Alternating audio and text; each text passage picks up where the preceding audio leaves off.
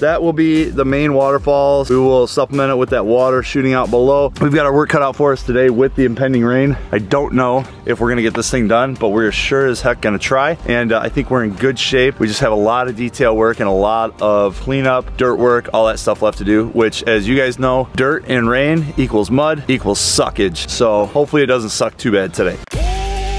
Build a pondless waterfall. The easiest way to learn something is to teach it. We are rocking and rolling on this pond. We appreciate you guys tuning in.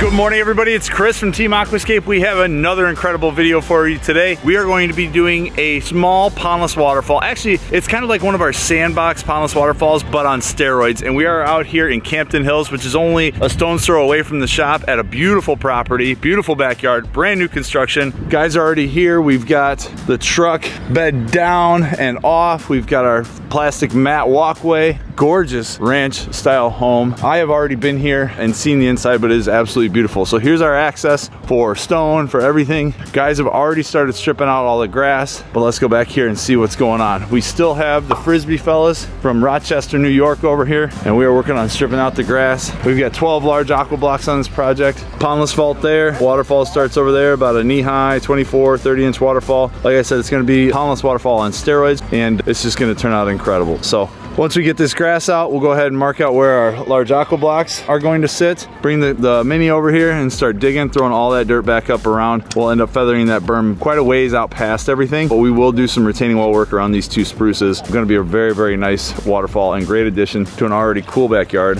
that's already living the aquascape lifestyle. But look at this sunroom, absolutely gorgeous. There's a Chase lounge in there if you can see it, but just an awesome, look at all these windows. Incredible outdoor kitchen, outdoor eating, seating, fire pit play area. What a cool backyard. Can't wait to spend the next couple days out here.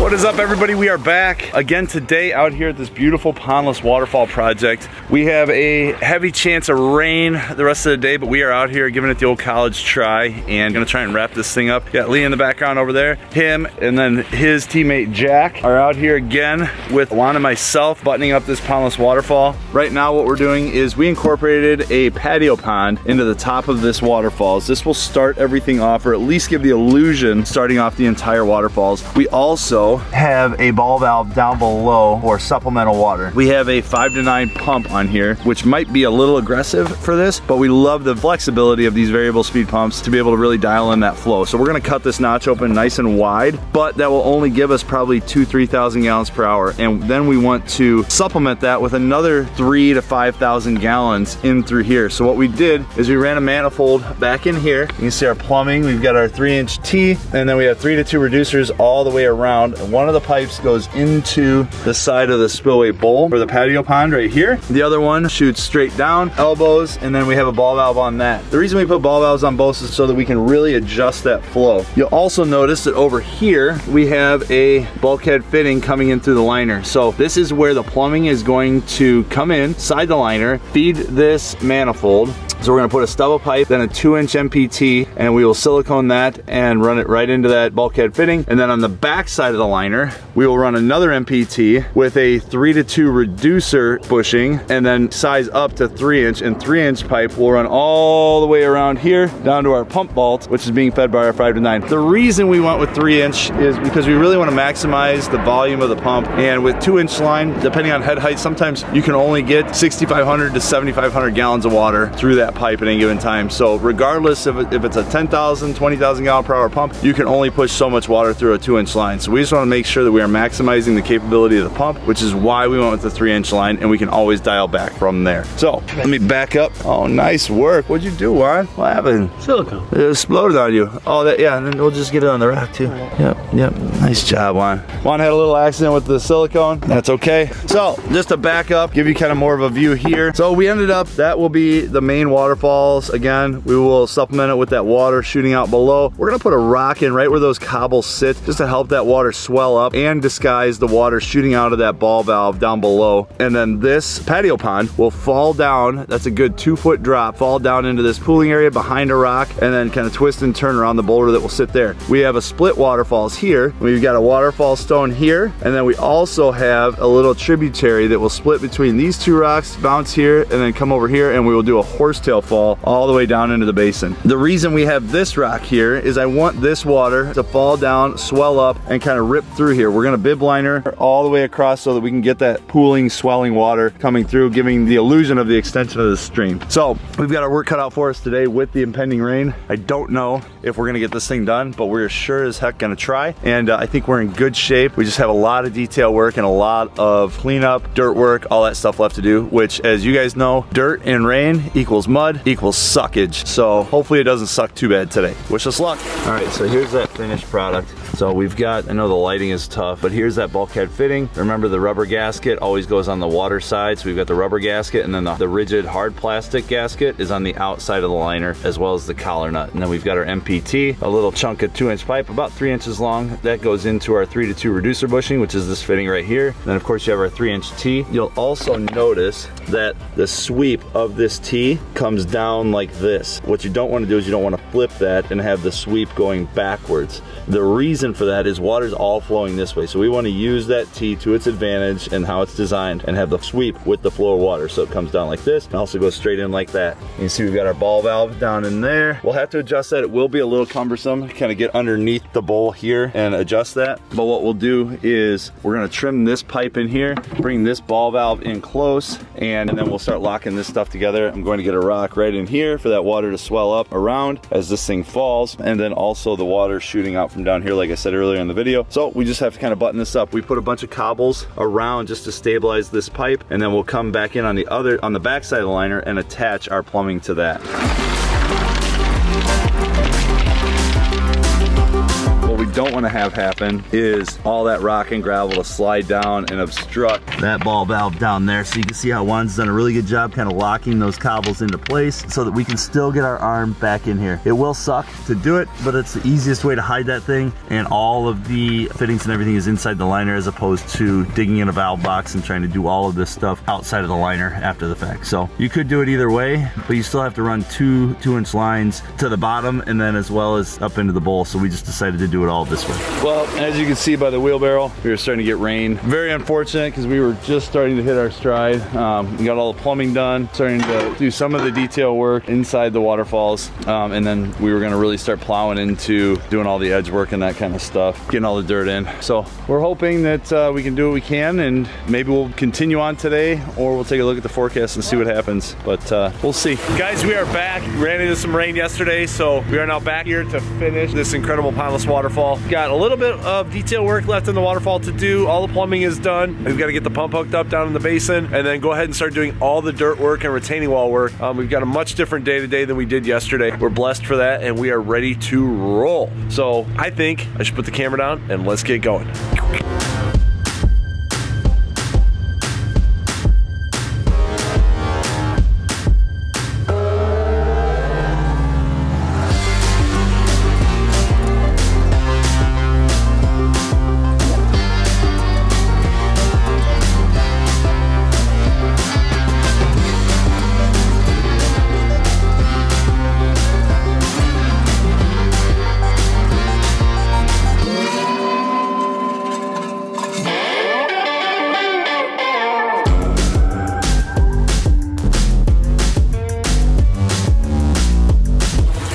everybody, it's that time. It is reveal time. You can hear the sounds of the running water behind me, and it turned out absolutely incredible. Such a gorgeous waterfall between the mix of the small granite and the moss rock, which I love using. I love the character on it. I love the formations of the rock. Oh my gosh, it just looks so great, and the way it mixes with the granite just really helps pull the whole design together. So without further ado, let's turn the camera around and show you what we got.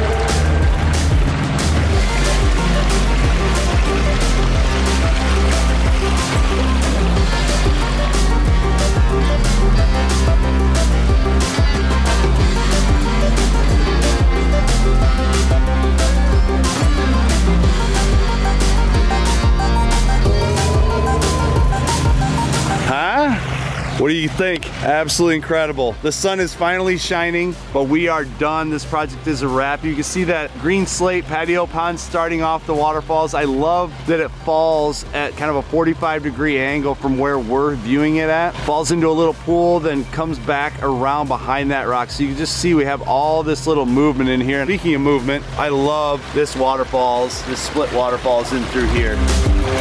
You got a wide waterfalls, and then you've got another one right down below, kind of what we call sometimes a secret or a mystery falls. I actually love this rock right in the middle of this pool. So often this gets left completely open in here, but by having this in here, the water falls back behind it, creates a swell or a pool back behind, and then kicks back this way. I love the use of the cobbles, just breaking it up in certain areas, tying different parts together. We've got our fake rock lid over top of the pump vault right there with a handful of stones. It's not totally finished because it still has some landscaping left to do, but it just turned out gorgeous. We left plenty of room for plant pockets all along here. We made sure to put some retaining walls down in front of those spruce trees, so as they grow, the soil's not gonna be piled up around the trunk of those, but just all this incredible space for plants to flank each side. We'll get some height back behind there. I love the way the bowl is framed out between the two rocks up at the very top of the waterfalls, and just some of these long, I call them hot dog rocks, but some of these long skinny rocks, you know, really changing the shape of the stream. We've got one there, we've got another one over here. It just looks gorgeous. Absolutely love it. Absolutely love it.